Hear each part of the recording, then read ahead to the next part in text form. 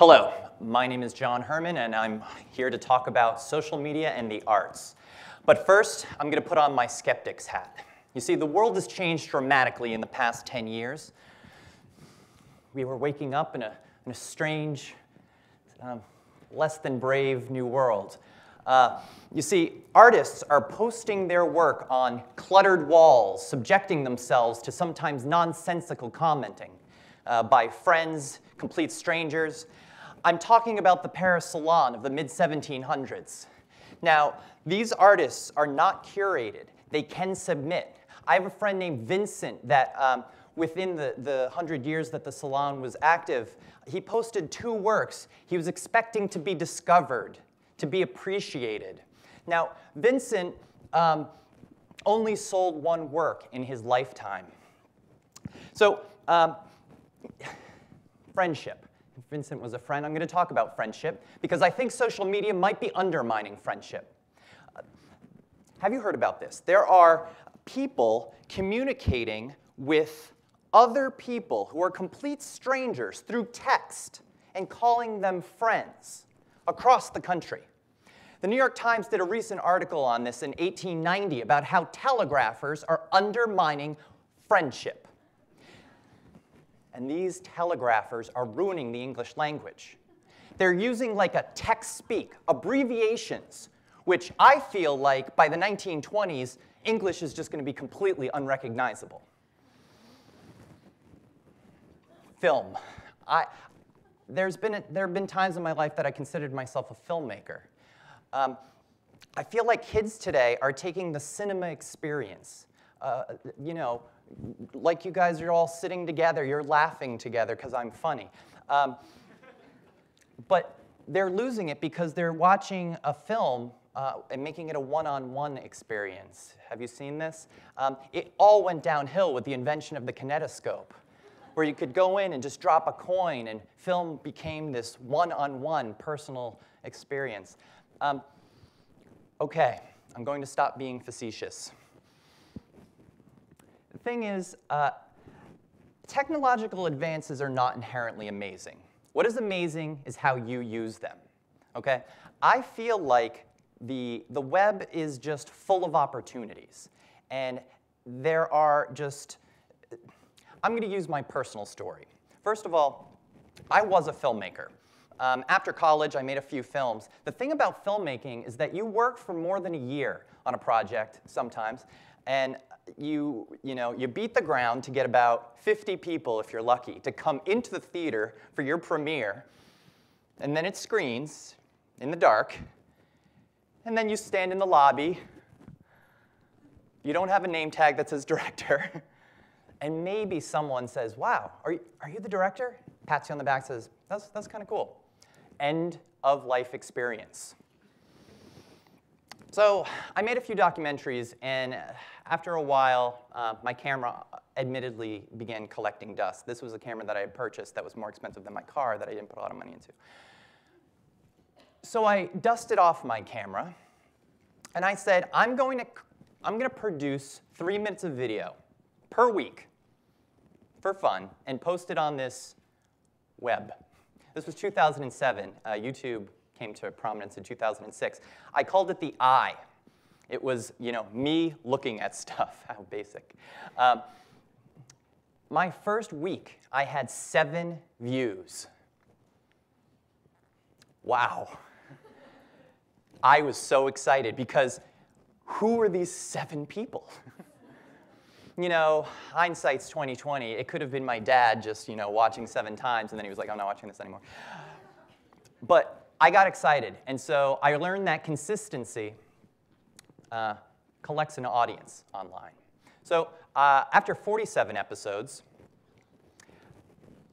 I had 10,000 regular views per week. And I began to run out of, not ideas, I ran out of clothing, because I wanted to wear a different thing for each episode. And so I offhandedly said, I'm running out of clothes. What am I going to do?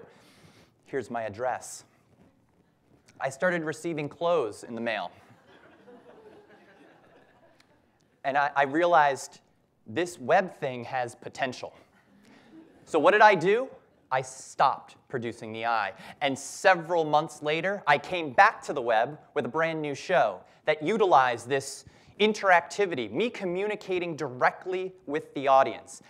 It was basically an interactive soap opera. And at the end of each episode, I came out in a tuxedo and discussed all the fine points of the mystery that was going on. There I am. Now, things got really weird when it became a conversation. My filmmaking became a conversation. When you give up the reins, and I did, I had viewers writing music, naming characters, writing scripts, and things got really weird fast. But it was really exciting. We would have, for example, a character got hit by a car. Does she live? Does she die? They said, she's going to have a dream sequence. And so we wrote a dream sequence, the audience and I. Oh, here's a good one. We had someone lose a purse in an episode, and I said, hey, why don't you print out our lost purse for a fictional lost purse? Print out the notice and hang it in your neighborhood, and take a picture and send it to me, and maybe I'll post it on the blog. That's New Zealand. That's Chicago. That's Washington, D.C. Seattle. So this was an incredible lesson as well. And so I did what every artist does. I built a web layer in my basement, a broadcast facility in which I literally broadcast comedians, musicians, in front of a curtain, rather, that I had purchased, I think, at Bed Bath & Beyond, and that was my only budget. And I started really, and actually my parents got theater seating for my basement, and I started getting really passionate about other people's artwork. And it became almost my thing, was that I would create projects around other people. Right when I started doing that, people started to come to me. A gentleman came to me and said, I'd like to have coffee with you and just talk about ideas. And I said, well, what have you done? And he said, well, not much. I did enter a Heinz ketchup commercial contest. And so me and a friend, we built these gigantic food item heads. And I said, wow. I promise you, within 3 days of meeting Ryan, we were shooting in my backyard a web series that we collaboratively wrote. And the thing is that, we came out with a few episodes. It was a musical, by the way.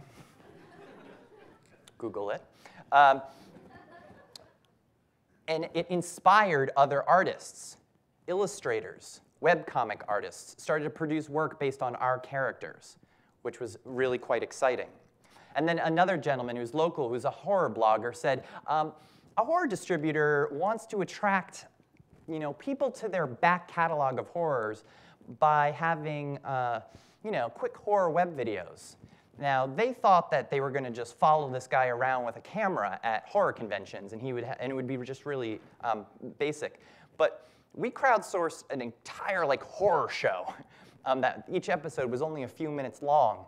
And the thing about this is that everything was crowdsourced. By the way, if your stomach is being turned, it's totally strawberry syrup. Sorry. It's tasty.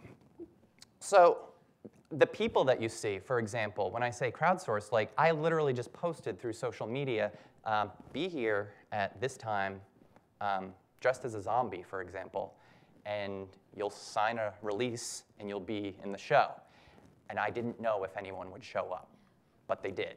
And some of these people became collaborators eventually, but I met them for the first time when they showed up at my house looking like they were going to eat me. Now, having people seek you out for collaboration and me being so inspired by their ideas, I realized that it might work both ways.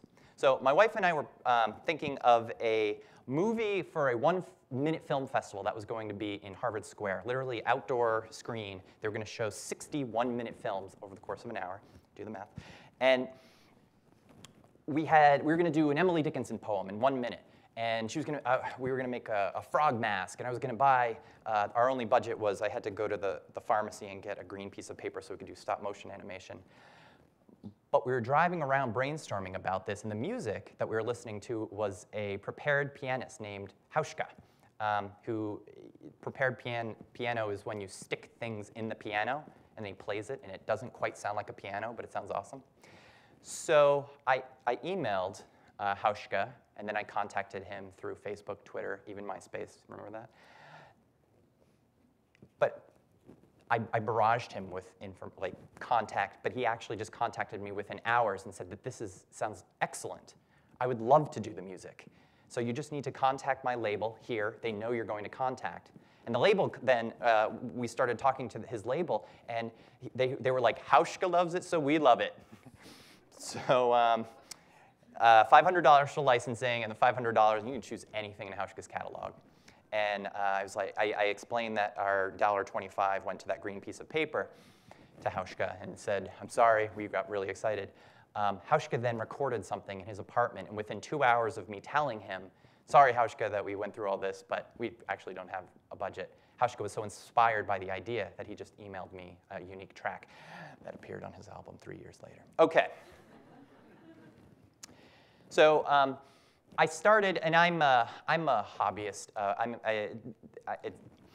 I love all kinds of arts. So I started to apply this philosophy to all different things. So I'm going to take you for a little tour. I applied it to music. I took 25 artists that I contact through different social media networks, one in France, Mexico, Germany, and I kind of let them assume that all the artists and musicians were in their country, but that we were going to make this awesome album that was high concept because we were never going to meet each other. We were just going to use social media, but we're going to use code names, and you have to go through me. So we made the album. So the guy from Mexico would email me a drum track. I would give it to the person in Toronto. The Toronto vocalist would sing. I'd send it to France. And then when the album came out, they found out that they had actually made an album with people all over the world.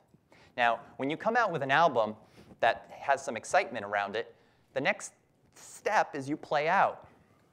You have a show. So we did. This is a Boston art gallery. People flew in from New York and Seattle, but the more international members of the band, we had to stream via things like Skype and other live stream abilities, but we were able to perform songs virtually live for an audience. But I was sure to make sure it was in an art gallery, so it was framed well. People didn't want it to be in a concert hall and have people judge us. Anyway, I have so much stuff to tell you about. All right.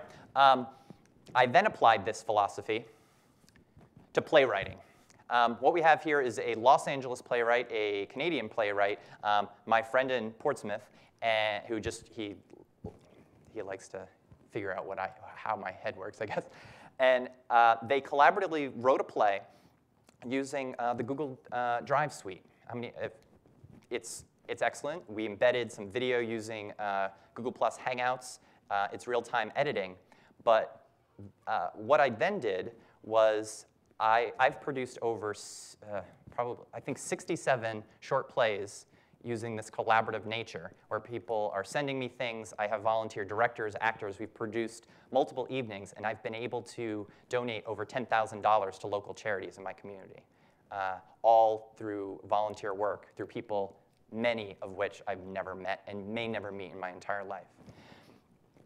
So then I applied this kind of philosophy to novel writing, the immediacy, we don't have to actually be face-to-face.